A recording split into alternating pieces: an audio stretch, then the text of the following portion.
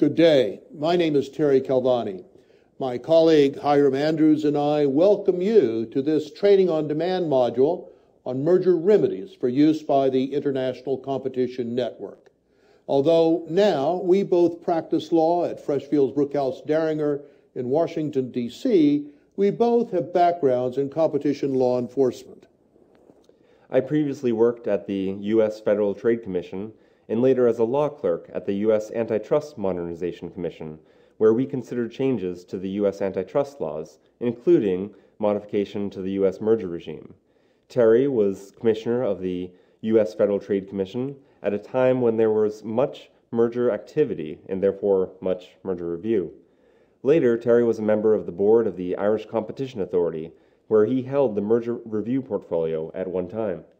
Unfortunately, merger remedies often play second fiddle to the substantive law of mergers. The glory or excitement for some lay in those aspects of the investigation where they seek to determine the legality of the underlying deal, the transaction. In other words, whether or not the merger would violate the law. Some think that consideration of remedy is much less sexy. I remember some years ago when I was at the FTC and we had a young summer intern. He approached me and told me that he was very much interested in returning to the commission on a full-time basis, wanted to come work with us, and he wanted to do merger work. I suggested that he talk with the heads of the various merger units, including the unit that oversaw remedies.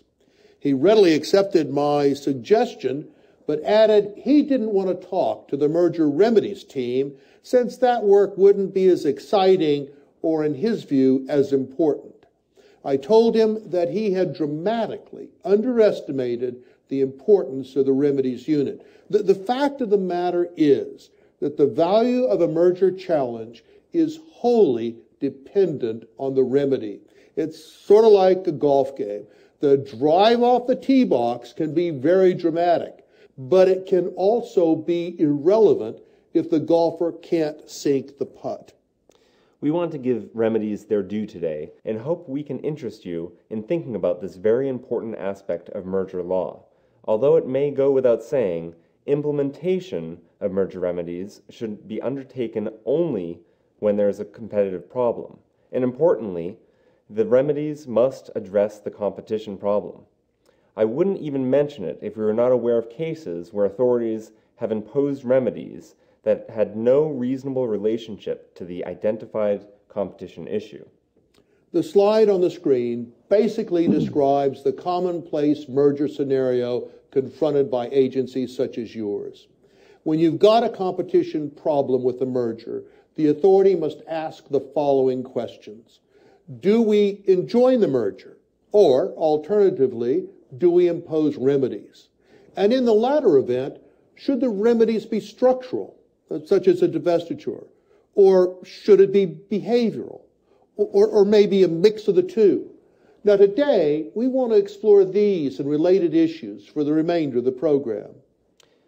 A few points to start. First, Terry and I understand that you and our audience do not operate on a clean slate. Your laws may have already addressed some of the topics to be discussed today, and some options may be prohibited by domestic law.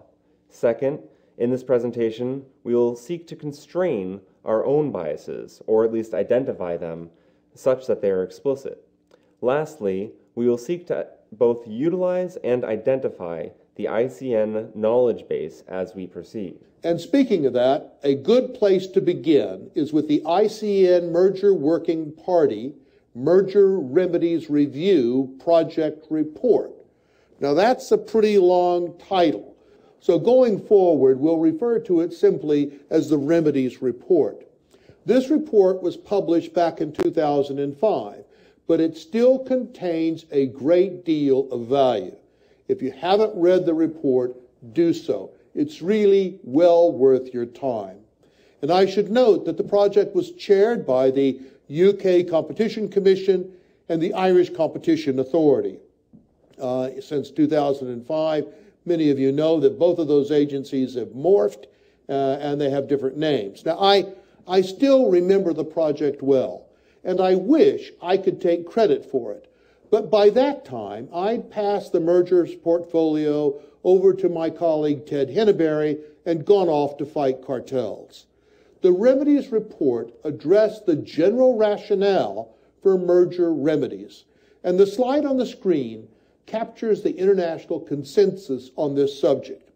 I want to call your attention to the language. Remedies should be applied only to address identified competitive problems expected to arise from a transaction, and merger remedies are not tools of industrial planning and are generally poorly suited to achieve aims wider than the identified competitive effects. In other words, you don't take remedies unless there's a competition problem. And the virtue of remedies is they may cure the anti-competitive problem in a cost-effective way and still permit the transaction to go forward.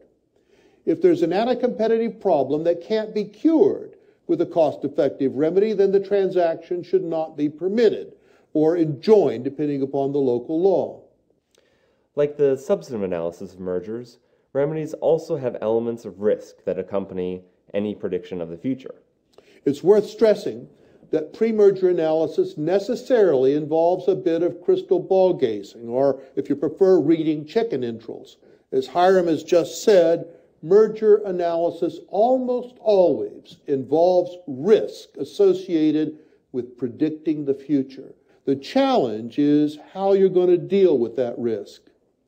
An effective remedial approach recognizes these elements of risks and seeks to minimize them in a cost-effective manner. And just to be clear, this module focuses on the issues that arise once a likely competition problem has been identified. It does not focus on the substantive tests employed in making that determination. We recognize that remedies are in part a function of the National Merger Review design. As Terry indicated a few minutes ago, some jurisdictions employ a regulatory model, where mergers, subject to pre-merger notification, must obtain government clearance. Others employ a law enforcement model, where the government will seek to enjoin a merger that would violate national law. While the model can influence remedial issues, the choice of model is beyond the scope of this module. Let's focus on timing for a moment. I recall a time when merger remedies were considered after a determination on the merits of the merger had been made. It was the caboose at the very end of the train. Today, best practices underscore that it is important to begin consideration of possible remedies early in the evaluation of a merger, at least at that point when it appears likely that the transaction presents significant competition issues. This permits timely conversations with the parties that might negate the need for an unnecessary and prolonged investigation. And importantly, where the same transaction is being evaluated by other competition authorities, it's necessary to begin conversations with those other agencies early in order to minimize inconsistent remedial outcomes. We realize that your ability to do this may be constrained by local law, but it's still really an important point. We're not going to discuss confidentiality restrictions and waivers in this particular model, but they are both really important. If confidentiality restrictions inhibit discussion with other agencies in your jurisdiction, but waivers would solve that problem, you should certainly think about securing waivers if they're not already part of your toolkit. Okay, let's get started. Assume a proposed transaction is reasonably likely to present non-trivial anti-competitive injury. The first question is whether there are remedies, short of prohibiting the merger, that will cure the competition problem and still permit the transaction to go forward. The slide from the Remedies report captures the gist of the exercise. Do we block the deal or permit it to go forward with conditions? Can we fashion a remedy that will permit the transaction to go forward and still cure the problem in an efficient and cost-effective way? Note that you really can't answer that question without first considering whether remedies, short of blocking the deal, are going to work. So let's now consider these issues. The Remedies report lays out two valuable templates. One addresses the effectiveness of any contemplated remedy. Is the remedy comprehensive? Which is to say, does it remedy all of the competition problems expected to flow from the deal? Then, is the risk acceptable? Now, unfortunately, there is no software program of which I'm aware that will measure this for you. This issue has got to be examined in the context of the facts of each transaction. Experience and good judgment are particularly valuable assets here. And third, is the remedy practical? Can you really implement, monitor, and enforce it? And lastly, does the remedy solve the problem throughout the period of otherwise expected injury? The second template prompts us to always consider the potential costs associated with the contemplated remedy. Simply put, the remedy impact costs are the distortions or inefficiencies in market outcomes created by the remedy itself. For example, price caps may discourage market entry by creating doubt as to the ability to recoup one's investment. Remedy operating costs are those associated with implementing, monitoring, and enforcing the remedy. For example, agency resources expended monitoring compliance is just such a cost. Lastly, the remedy may impede the realization of efficiencies or other benefits that would have otherwise accrued.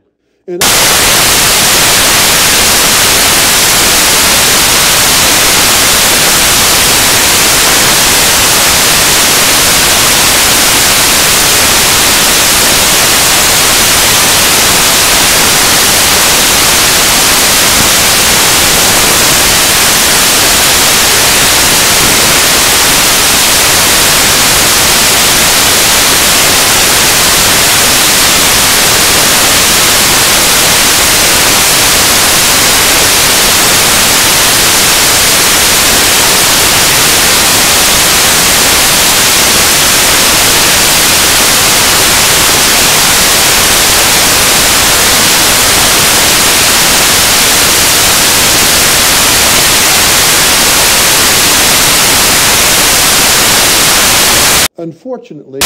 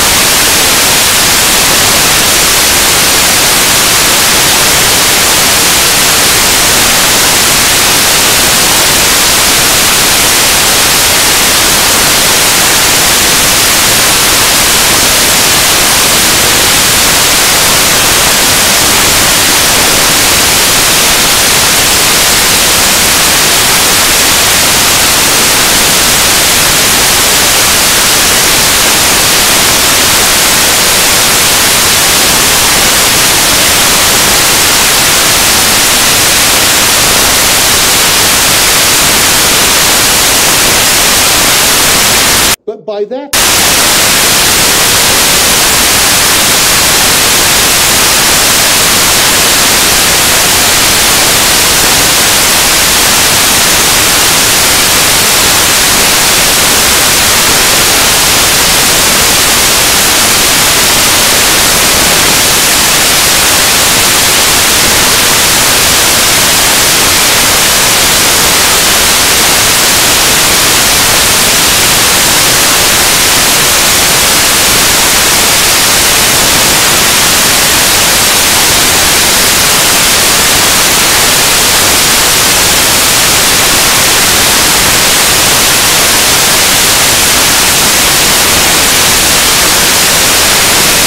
unless there's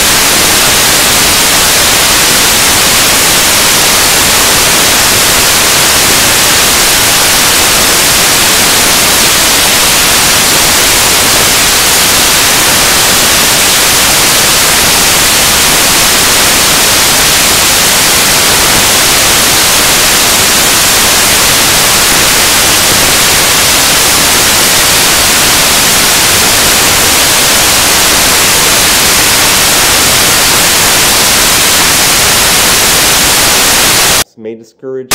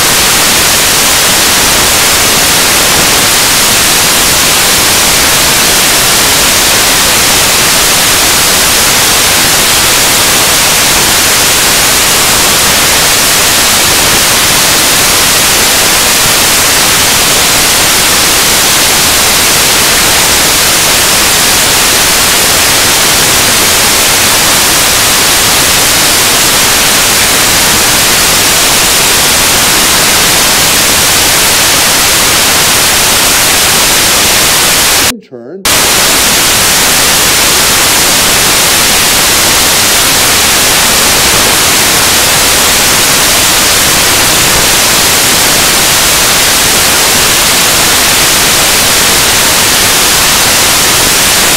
including